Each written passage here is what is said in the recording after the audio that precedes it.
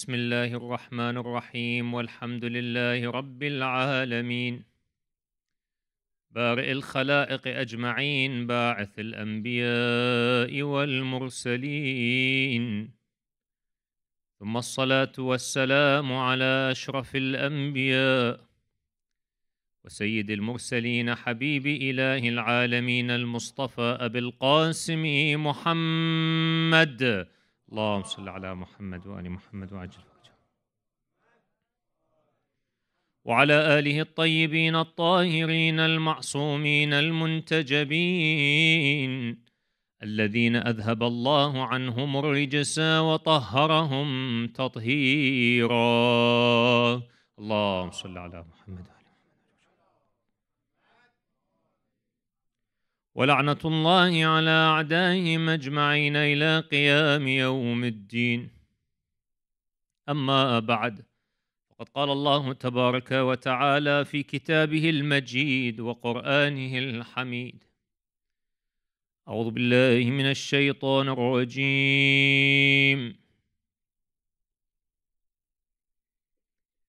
بسم الله الرحمن الرحيم.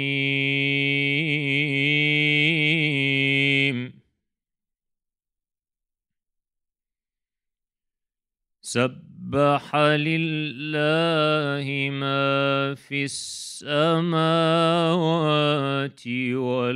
والأرض وهو العزيز الحكيم.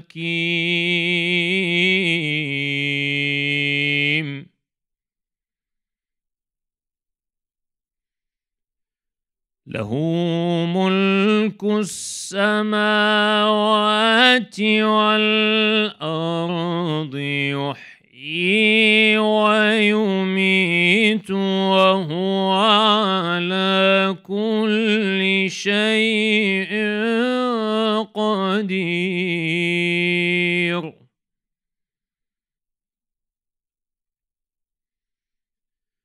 هو الأول والآخر والظاهر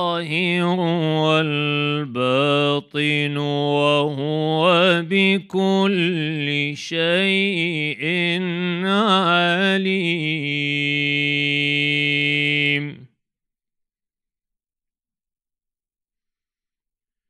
هو الذي خلق السماوات والأرض في 6 أيام ثم استوى على العرش.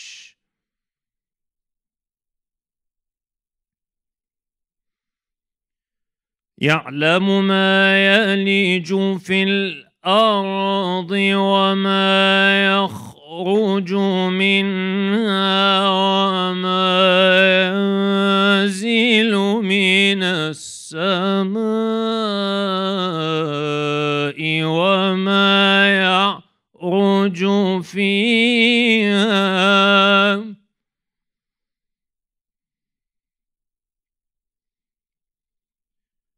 وهو معكم أينما كنتم والله بما تعملون بصير.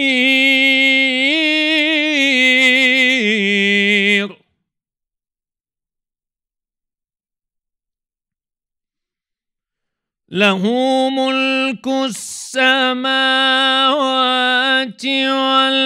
والأرض وإلى الله ترجع الأمور.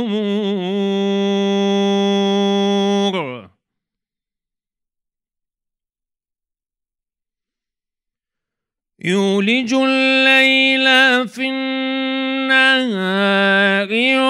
ويولج النهار في الليل وهو عليم بذات الصدور.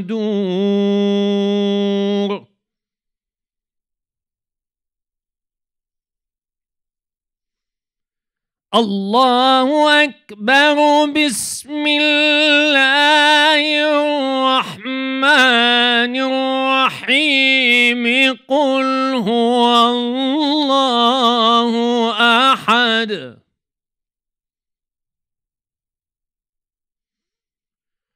قل هو الله أحد الله الصمد لم يلد ولم يولد ولم يكن له كفوا أحد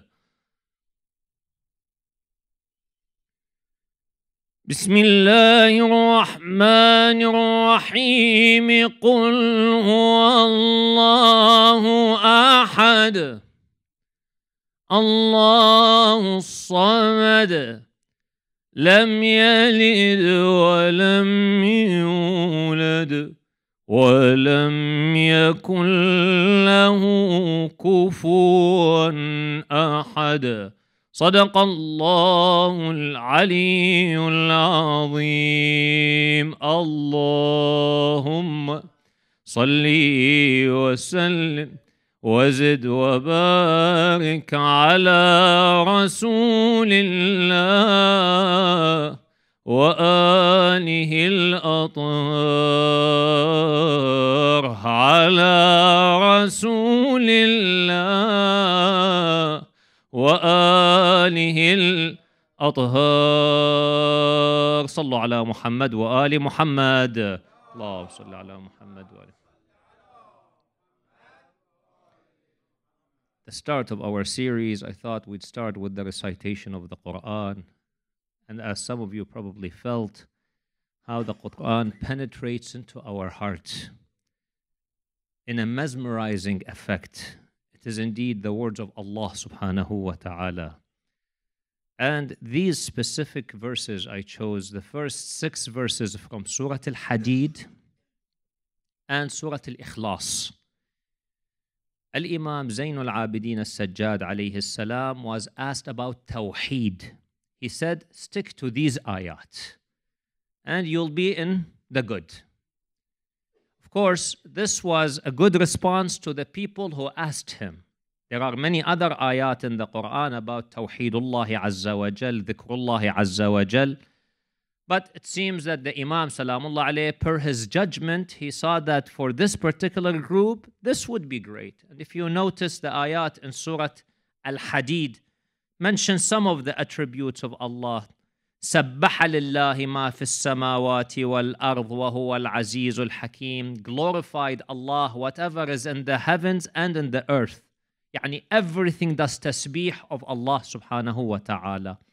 How they do tasbih, we don't understand. That part, we don't comprehend.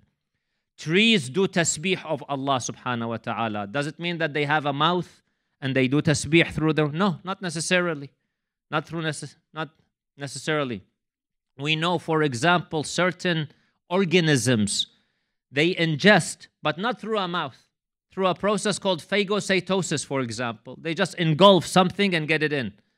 But they ingest. They have a method of ingestion. Not similar to the human beings. But everything does tasbih of Allah. And He is indeed the honorable, the wise.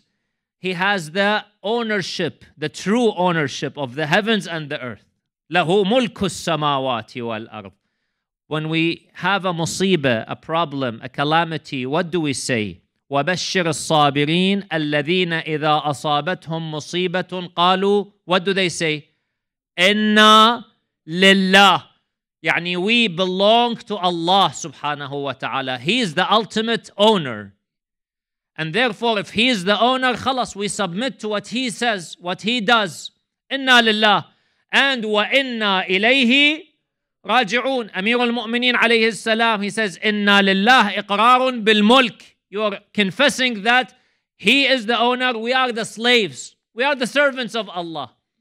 وَإِنَّا إِلَيْهِ رَاجِعُونَ إِقْرَارٌ بِالْهُلْكِ. يعني you're confessing that you're not going to last in this dunya. He is the ultimate king. وَهُوَ يُحْيِي وَيُمِيتُ. He's the one who revives, takes lives away. وَهُوَ عَلَى كُلِّ شَيْءٍ قَدِيرٌ, capable of doing everything, and so on and so forth. Some of the attributes of Allah subhanahu wa ta'ala, until we come to Surah Al-Ikhlas. As the name suggests, Surah Al-Ikhlas. Submission to Allah, sincerity to Allah subhanahu wa ta'ala. Very briefly, if Allah gives us tawfiq, tonight inshaAllah we'll discuss three main aspects about theology or Tawhid in Nahj al-Balagha from the Qur'anic perspective again. First, what is the importance and the significance of Tawhid? Why is it important? Second, how can we, insha'Allah, strengthen our Tawheed in Allah subhanahu wa ta'ala? And third, few points that we can do so that inshallah our iman in Allah increases if Allah gives us tawfiq. First, the importance of Tawheed. Why is Tawheed important? On the day of the battle of Al-Jamal, an Arab man comes to Imam Ali alayhi salam on the day of the battle. And he says, Ya Amir al-Mu'mineen, can we say Allahu Wahid? Do we say Allah is one? He's asking a theological question. The people around Imam Ali alayhi salam scolded this man. They told him, don't you realize, don't you see with the day we're in? Don't you see how Imam Ali alayhi salam is preoccupied with the war? There's a war that's about to happen here. A very big war. Imam Ali alayhi salam stopped them and he said, leave this man alone. What he is asking for is what we are asking of those people who are coming to fight against us. Yani if they understand Tawheedullah Azza wa Jal truly, they would not come to fight against me. Tawheed is very important. And then he explains to him. He says to say Allahu Wahid, one, God is one. It contains four meanings. Two that you cannot attribute to Allah and two that you can. The two that you cannot attribute to Allah is one in terms of numbers. 1, 2, 3, 4.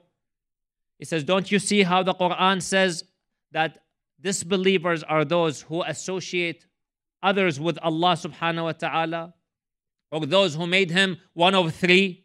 Thalithu thalatha. That's not right. He's one. Two, the other one that we cannot say to Allah, He is one, meaning that He's one like us. Just like the rest of us. You know how sometimes a person comes and says, He's one of us. He's not one like us. So he says, those two you cannot mention. The two that you can attribute to Allah is meaning one, meaning unique, nothing like Him. One, yes. He is one with nothing like Him. Where did he get this from? The Quran. Allah says in the Quran, لَيْسَ كَمِثْلِهِ شَيْءٍ. In Surah Al-Shura, there is nothing like Allah. Yani you cannot attribute things to Allah subhanahu wa ta'ala. Why is this important? If you read Sahih al-Bukhari, in the ayah, وَيَوْمَ نَقُولُ لِجَهَنَّمَ هَلِ امْتَلَأْتِ وَتَقُولُ هَلْ مِن مَزِيدٍ. On the day when we ask Jahannam, are you full? And it says, are there more? Give me more. We have plenty of room here. Come, welcome.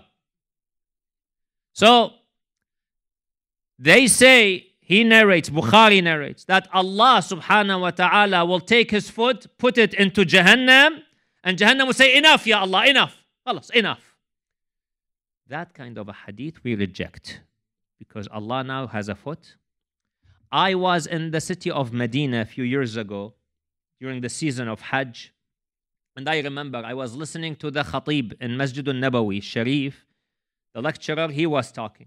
He said the day of Arafah is such a blessed day, it's a good day, it's a day of mercy. And to be honest with you, I was surprised, I was happy, because for the first time, he's not talking about visiting the qubur, and it is shirk to go to the qubur, and it is haram to go to visit all. For once, he's saying something good, that the day of Arafah is a day of mercy, is a day of forgiveness. Great. Then he adds this, and I heard him myself.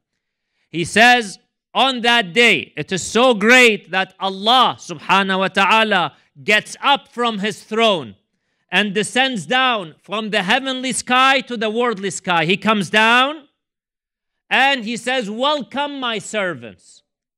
Now, if that is Allah, if he gets up from the throne, now you've just made him analogous to the rest of us. Okay, so if he got up, then what is on the throne anymore? It's empty, it's vacant. If he descends down from the heavenly skies to the worldly skies, then who's left in the heavenly skies anymore? You see what I'm talking about? You cannot personify Allah. You cannot give him personal attributes, human attributes. Otherwise, anything that can be personified, anything that can be quantified, anything that can be felt, then it is confined in time and space. And that's why nothing is like Allah. لَيْسَ كَمِثْلِهِ شَيْءٍ. And that's what Imam Ali is saying. One with nothing like him. And then that's one. The second thing is, he says, one that cannot be divided into parts. And he says that's the meaning of ahad. When you say ahad, there is difference between wahid and ahad. قُلْ هُوَ اللَّهُ ahad. Ahad means cannot be divided into parts. He is one that cannot be divided into parts. What do we mean by this? Well, first of all, easy example. Us humans, we are made up of parts. We're made up of arms, legs, eyes, etc., etc. These are all limbs that you put them together, they make a human being, for example. Allah is not like this. That's one. Second thing. Second, us as human beings. You may have a human being, for example, who has knowledge. He's a doctor, he's an engineer, he's an IT, he's whatever it is. Was he born as a doctor? Was he born as an engineer? He gained this knowledge. It means this knowledge was acquired. However, Allah subhanahu wa ta'ala, his knowledge is not acquired. His knowledge is inherent. It is of him. He does not gain knowledge.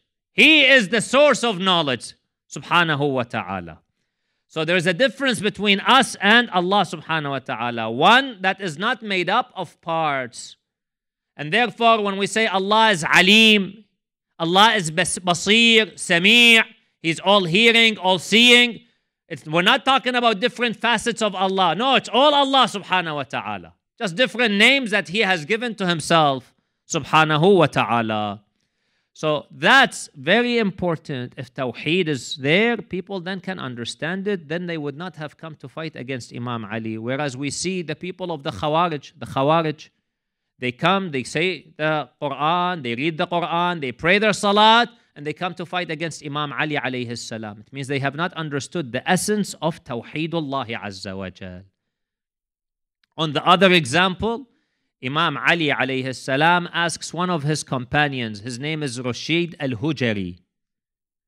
Rashid, one of the close companions of the Imam. He says, how about you when the sinner of Bani Umayyah, referring to Ubaidillah ibn Ziyad, captures you and he asks you to disassociate yourself from me, لِلتَّبَرِّئْ مِنِّي. What would you do? He said, I won't do it. He said, then he will kill you. He's going to cut off your arms, legs, and tongue. He said, when he does that, would I go to Jannah? Yani when all that happens, will my faith still be strong?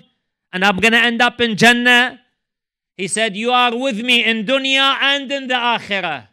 أنت معي في الدنيا والآخرة. What a beautiful thing.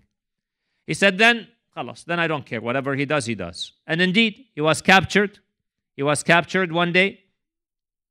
And Ubaidillah bin Ziyad told him, disassociate from Imam Ali alayhi salam. He said, I won't. He said, how did he tell you I was going to kill you? What did he tell you? He said, he told me you're going to cut off my arms and my legs and my tongue. He said, I'm going to prove to you he's a liar. I will cut off your arms and legs, but I keep your tongue. So he cut off his arms and his legs. They took him home. His daughter narrates, Rashid's daughter. She said, when my father came home, now imagine, just lost arms and legs. And this is not like, a surgical amputation with anesthesia, and no, with the sword. He comes home, look at the determination, look at the aqeedah. When the aqeedah is strong, when the belief is strong, the faith is strong. He calls his people, He calls the people, he says, come, let me dictate to you what Imam Ali alayhi salam has dictated to me, what he has told me. I'll dictate to you. Now, this is my final moments. Write down the knowledge that Imam Ali alayhi salam has given me. So they brought papers and pens, or the equivalent of papers and pens, and they started writing. He is dictating. He's telling them, in that state, they're writing until some of the spies go to Ubaidillah bin Ziyad. They said, you cut off his arms and legs, but you kept his tongue. He's still talking to the people. He's lecturing them. So he says, then cut off his tongue. So then they cut off his tongue, Radwanullah ta'ala alayh, which proved that who was the liar? He told him, I'm going to prove that your imam is a liar. Wal-'iyadhu billah. He turned out to be the one. Just like the imam said. So when they cut off his tongue, he died, Radwanullahi ta'ala alayh. This is the aqeedah. You can see how important it is to have the aqeedah. So that's there. Because it is so important, brothers and sisters, it is important to also maintain a strong aqeedah. In this day and age, especially this age of media being so fastly propagated, we have a lot of people who claim themselves to be atheists. And they are getting a lot of platforms. And therefore, unfortunately, a lot of our youth and people, in fact, they are being influenced by some of their arguments. They listen to them and they say, this makes sense. And unfortunately, they're being influenced by some of these arguments. What's also driving this is some of those atheists, they themselves are professors in universities. And unfortunately, we sometimes think that just because someone is a professor at the university, they know everything. And that is not true. Let me tell you something. Now, we respect, of course, people of science, people of knowledge. Jazahumullah khairah. Thank you. May Allah bless you. However, within the field, within your field of science or whatever it is, great. Even within the field, I remember I did my first PhD in chemistry on kidney stones, brothers and sisters. I attended a conference one day on kidney stones. All the people there were professionals on kidney stones. A group comes up, and they're talking about how they originate. There is still debate on how they form. One group comes up, one professors at universities, and they claim that it forms this way, and they bring the evidence and the proof.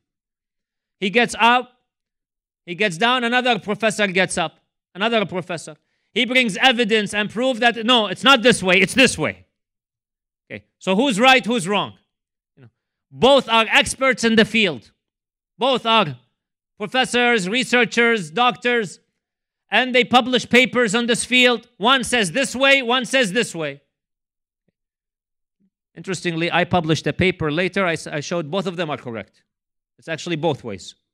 This is right and this is right. That's where the whole debate is originating from. What I'm saying is people in the same field, within the same field, sometimes they differ about the field itself. They have differences of opinion. So imagine now if these guys, these professors would talk about theology. This is not their field. This is something completely different. But we think that just because someone is a professor, khalas, he or she knows everything. I'll give you one example for the sake of brevity. There is a professor by the name of Krauss, Lawrence Krauss, Krauss. He's published a book.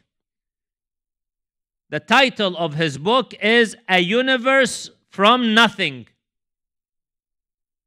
Bestseller. Sold millions of copies. This book is introduced by Richard Dawkins, a famous atheist, or he himself calls sometimes himself agnostic, not atheist. So he says, Richard Dawkins, he says, with this book, this Krauss has sealed the argument that there is a God. Khalas, no more argument. I was curious, okay, let's read this book, see what this guy's talking about here. Listen to what he says. Now, are you guys awake with me, inshallah? You're awake? Okay. Sallu ala Muhammad wa ali Muhammad. Allahumma salli ala Muhammad wa ali Muhammad.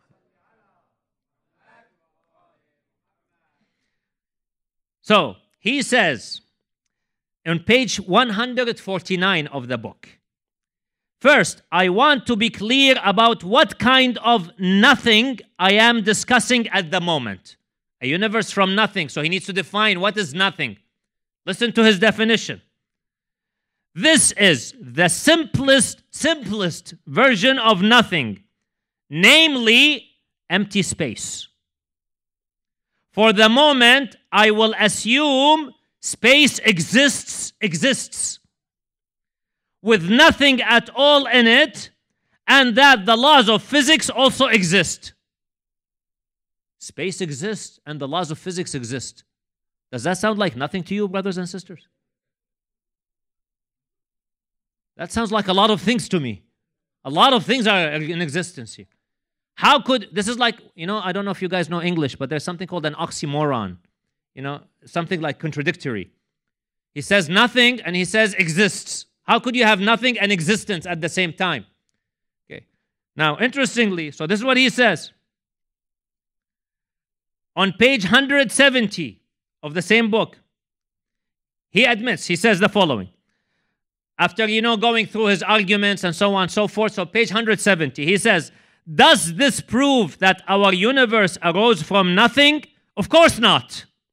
But it does take us one rather large step closer to the possibility of such a scenario.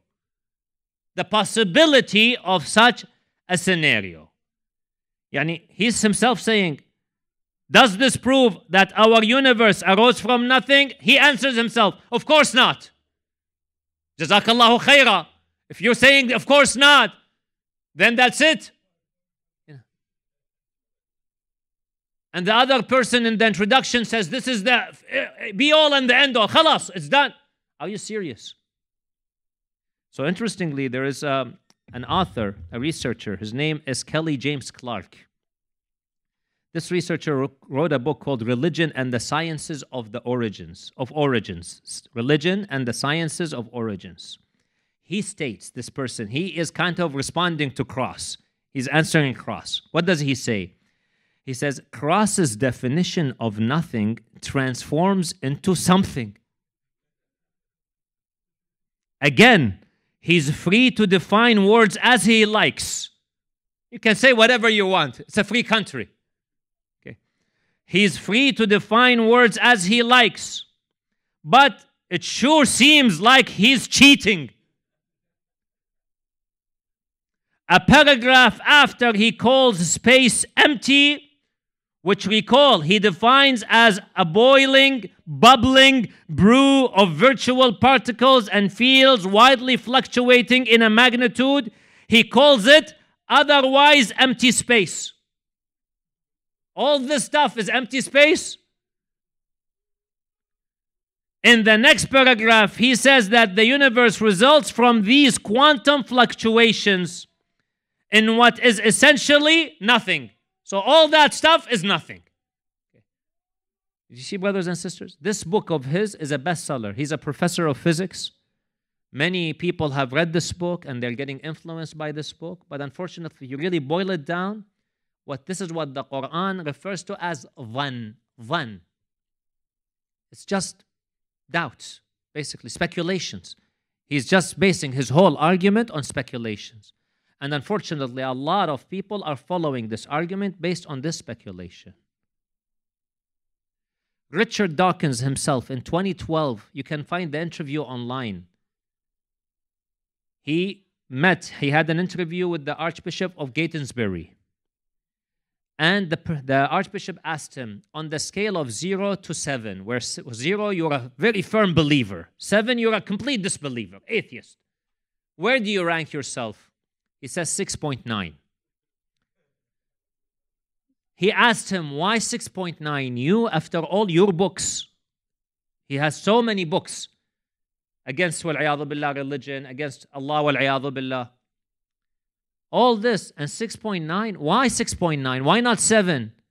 He says, because I cannot conclusively prove that God does not exist.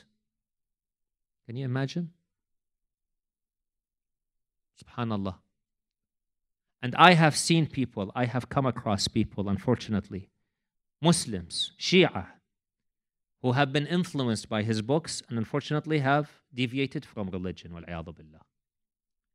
And at the end of the day, what does he himself say? I cannot really prove it 100%. So what is he acting on? Dhann. Speculation. Speculation. You see, brothers and sisters? Whereas if the aqidah is strong, one can then affirm his belief. That's why Imam Ali alayhi salam in Nahj al-Balagha says, Nawmun ala yaqeen. To sleep while you are certain of the truth is better than praying, getting up, salatun fi shak, like the Khawarij. The Khawarijs get up and pray, but they have doubt. They don't understand the Quran. They're not really understanding the essence of religion and theology, and hence they come to fight against me and they want to kill me. And indeed, they killed him at the end of the day. Abdul Rahman ibn Muljam. They killed Amir al-Mu'mineen, salamullah alayhi. See, brothers and sisters? So, Amir al-Mu'mineen, salamullah alayhi, says in the first khutbah of Nahj al-Balagha, أول الدين معرفته. The essence of religion is recognizing Allah. Recognize Him. وكمال معرفته التصديق به. After you recognize Him, then believe in Him. يعني don't be in denial. Do not be in denial. Once you can see there is a God, and that's something important in our faith. In our faith as Shia, followers of Ahlul Bayt alayhim salam, usul al-din for us can be proven through logic and reason. That's why one time I remember I was here and I mentioned this story to you, brothers and sisters. In 2014, I was invited to the University of Alberta to talk to a professor of philosophy who's an atheist. I told him, I said to him, I did research on diabetes and heart failure for a few years. 80% of diabetic patients die from heart failure. I have a cardiologist here to kind of fact check me, so I better watch my facts are right, inshallah. All good, alhamdulillah, good. So 80% of diabetic patients die from heart failure. And so researchers around the world are trying to find out why. So they do a lot of research. Billions of dollars are invested on this. There are conferences they attend every year specifically about this. Diabetes and cardiovascular disease. So I told him, imagine if one day at one of these conferences, a man gets up. All these professors, doctors, all those guys, researchers. He says, I figured it out. All you guys have been just wasting your time and billions of dollars and money on this. The reason why 80% of diabetic patients die from heart failure is because of a random process of evolution. That's it. So why bother? I told him, will these professors and researchers accept that argument? It's just a random process of evolution. That's it. Will they accept it? He paused. I told him, if scientists, I'm going to speak to you as a scientist, not a man of faith, just as a man of science. If scientists cannot accept that 80%, a heart can fail through a random process. A heart cannot fail through, there must be a reason why. So they're trying to figure it out.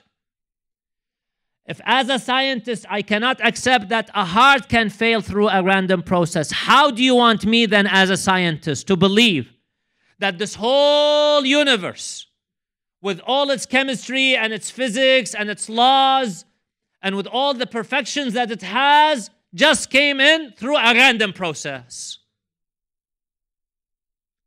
His response, because he was a professor of philosophy, so he's a scholar of philosophy, of logic, a completely logical argument. I did not use an ayah from the Quran or a hadith from Rasulullah sallallahu alayhi wa or the Ahlul.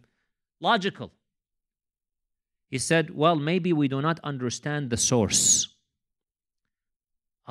Wait a minute. What did he just admit? That there is what? A source. He just confessed. But we don't understand. We're not talking about understanding the source. Our discussion right now is about what? The existence of a source. And you just confessed that there is a source. You want to call him a source, you want to call him whatever you want to call him, we'll call him Allah subhanahu wa ta'ala. You see, brothers and sisters? When that logic is there, that's why Imam Ali alayhi salam says the beginning, the essence of religion is to recognize him. And don't be in denial. Once you recognize him, believe in it. Khalas, believe in him. And the essence of the belief in him is tawheeduh. Now he's one. There is no partners, associates with him. He doesn't have any partners or associates. No children. And that's what ayat Surah Al-Ikhlas tells us. قُلْ هُوَ اللَّهُ أَحَدٌ. He is not divided into parts.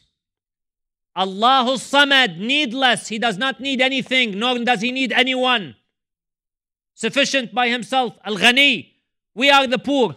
We are in need of Allah. He does not need anything. لم يلد ولم يولد. He did not give birth, nor was he given birth to. Yani he was eternal. He's eternal. He's always in existence. وَلَمْ يَكُنْ لَهُ كُفُوًا أحد. No match is equivalent to Allah. Yani don't attribute arms and legs and face and whatever to Allah. Human attribute, nothing can be attributed to Allah in that context. Something physical. Don't make him into physical. And that's why he, salamullah alayhi, says, وَكَمَالُ تَوْحِيدِهِ نَفْيُ الصِّفَاتِ عَنْهِ. Don't give him attributes like human attributes, like what we read in Sahih al-Bukhari. He has a leg or a foot that he puts into the fire. That is not Allah subhanahu wa ta'ala. So brothers and sisters, we find the importance of Tawheed. Once we have a good aqeedah, a good Tawheed in Allah, then it drives us towards religion. We are driven. Why are you fasting in the month of Ramadan? These hours, all these hours long. Why? Because your faith in Allah subhanahu wa ta'ala, believe in Allah subhanahu wa ta'ala is what's driving you to fast. Why do you wake up at like 3, 4 o'clock, 5 o'clock in the morning sometimes to pray Salatul Fajr, for example, when it's in the summertime? Why do you wake up? Why not just sleep? Because your faith in Allah subhanahu wa ta'ala is calling you. So what's important is we go through Ahlul Bayt alayhimus salam so that our faith in Allah is pure. Two important points and then we'll finish our discussion tonight. Make sure, brothers and sisters, you talk to your children about Allah subhanahu wa ta'ala. Even when they're young, speak to him. Imam Ali alayhi salam in his wasiyah to Imam al-Hasan al-Mujtaba alayhi salam. He wrote this wasiyah to Imam al-Hasan in the year 38 after Hijrah, after the Battle of Siffin. I know you guys are tired. Let's test your knowledge now. Imam al-Hasan was born in the year 3 after Hijrah. In the year 38 after Hijrah, how old is he? 35. Good, alhamdulillah. Some people are with me here. Good. Imam al-Hasan is 35 years old. Imam Ali is giving him a will, giving him wasiyah. It is the longest written document in Nahj al-Balagha from Imam Ali to someone. That and the will that, or the document he gave to Malik al-Ashtar. Those two are the longest documents written by Imam Ali alayhi salam. In it, to Imam al-Hasan, he says, son, be aware that Allah is one. He has no associates. If there were associates, we would have seen their prophets. Where are the messengers? Yani if there was a God, this is one of the proofs Imam Ali alayhi salam is using to prove that there is only one God. If there were other gods, we would have seen their prophets. Or we would have seen their signs of creation.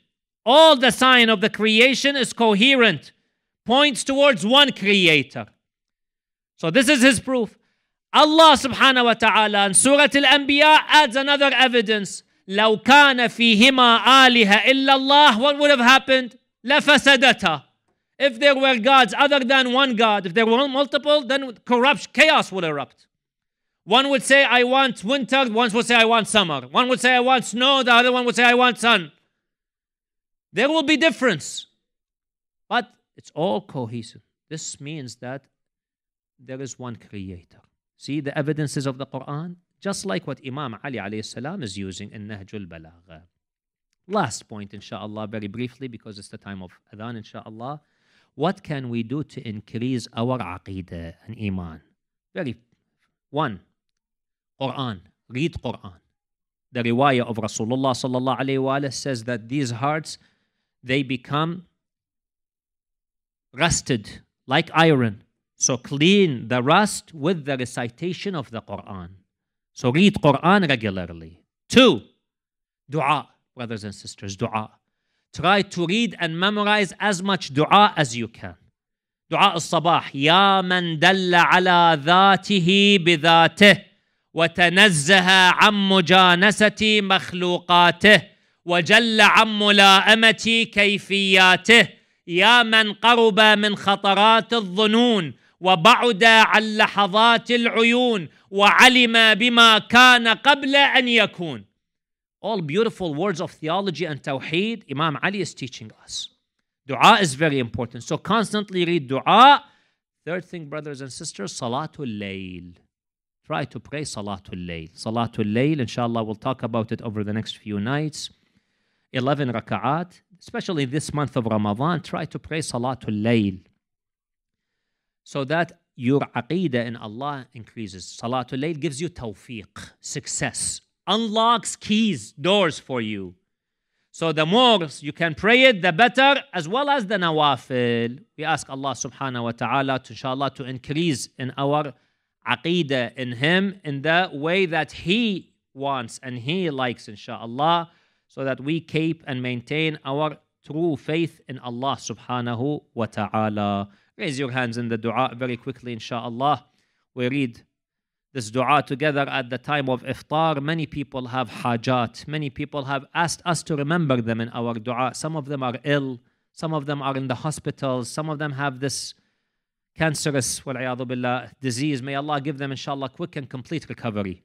أعوذ بالله من الشيطان الرجيم بسم الله الرحمن الرحيم أمن يجيب المضطر إذا دعاه ويكشف السوء أمن يجيب المضطر إذا دعاه ويكشف السوء أمن يجيب المضطر إذا دعاه ويكشف السوء أمن يجيب المضطر إذا دعاه ويكشف السوء أمن يجيب المضطر إذا دعاه ويكشف السوء. اللهم إنا نسألك وندعوك باسمك العظيم الأعظم الأعز الأجل الأكرم 10 times together. يا الله يا الله يا الله يا الله يا الله يا الله يا الله يا الله يا الله يا الله إلهي بفاطمة وأبيها وبعلها وبنيها والسر المستودع فيها اكشف عنا السوء يا الله. اللهم اغفر ذنوبنا كفر عنا سيئاتنا وتوفنا مع الأبرار مع محمد وآله الأطهار. اللهم اقض حوائج المؤمنين والمؤمنات شافي وعافي جميع مرضى المؤمنين والمؤمنات على الخصوص من أوصونا بالدعاء منهم اقض حوائجهم شافي مرضاهم يسر أمورهم وارحمهم برحمتك يا أرحم الراحمين. ربنا اغفر لي ولوالدي وللمؤمنين يوم يقوم الحساب. رب ارحمهما كما ربياني صغيرا. رب اجعلني مقيم الصلاة ومن ذريتي ربنا وتقبل دعاء. اللهم عجل لوليك الفرج واجعلنا من شيعته وأنصاره وأعوانه والمستشهدين بين يديه. اللهم كن لوليك الحجة بن الحسن صلواتك عليه وعلى آبائه في هذه الساعة وفي كل ساعة وليا وحافظا وقائدا وناصرا ودليلا وعينا حتى تسكنه أرضك طوعا وتمتعه فيها طويلا برحمتك يا أرحم الراحمين.